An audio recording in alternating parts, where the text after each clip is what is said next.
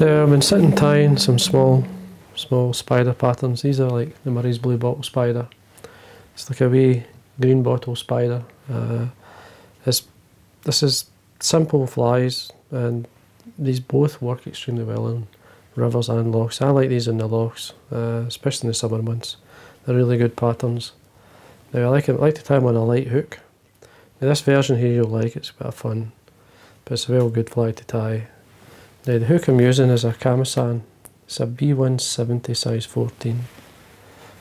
So here's to get it onto the vise. Thread I'm going to be using, the Uni thread, 80 in black. I just simply start at the eye of the hook. Come down about 2 or 3 mil and then remove the waste piece. Now I'm going to protect the body with this wire here. This is an extra small black wire by UTC, this one. Just to secure the body, make it last that wee tad longer.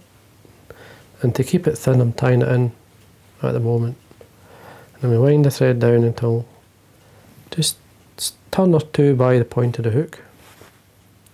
Now the body is this material here. This is a Uni-Mylar and it's called Peacock in orange. So what it is, it's a number 14, which is a medium sit tinsel. You get different colours, you get blue and red and so on. So this is the Peacock in orange. You see peacock one side and orange the other. It's quite simple. We start off with the peacock facing myself, and then we put in, say, 5 or 6 turns, the length of the small tag, and then that will give us about 2 turns of the orange, so just to get it started. Then we catch in the tinsel again, looking 2 to 3 turns, then pull it back and then carry one up with the thread, just tidying things up, and then we come up on the peacock side. So we just twist it so it comes up on that side. Just form our body. At this point, cross your thread 2 or 3 turns in. You may have to hold the hook a wee bit there because I do put a lot of pressure in there. And then we do a straight turn at the back, which protects the back of the body. And then just rib it 4 to 5 times all the way up. Follow it with the thread, 90-degree bend into the wire. Then what I do is just wind the thread to the eye. Just bend and break away the wire, keeping the thread tight. Bring our thread back up, ready to tie in our body, our hackle. Now, the hackle I'm using is a dyed black. This is a Chinese neck, dyed black. You can get Indian necks, which is the same. You can get them dyed black as well. Now what I'm going to do here is catch the tip of the hackle with the hackle pliers, just draw back,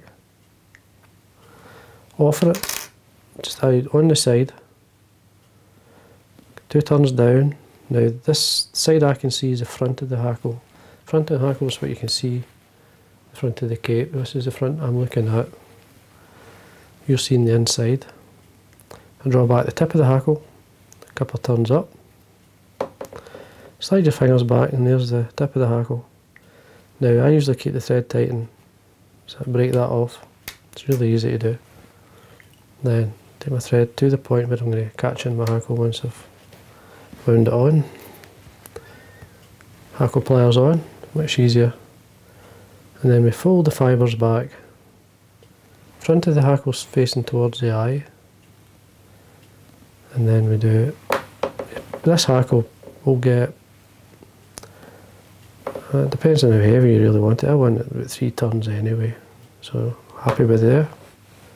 Just come up, tie it off. Just, I usually like to put a 90-degree bend into the stem. Just take your time, just change your fingers. Keep the thread tight. Now I'm going to fold this back. For basically makes it last that much longer. 2 or 3 turns over the top. Come up straight into a whip finish. 3 turns is plenty. Tighten it by holding the eye of the hook, pulling the thread. You can trim away the thread. I usually break off the hackle, it's quite easy. It's well tied in. And there we are. There's just a wee peacock and orange spider. Could be part. Bit of fun tying, something you can experiment with. I'm just going to varnish the head all the way around. And there we are. Very simple. So I say, just change the body colours. Have a silver body. You can put tails on them if you want it. It's up to yourself. But these are very popular flies, both on rivers and lochs. So give them a go.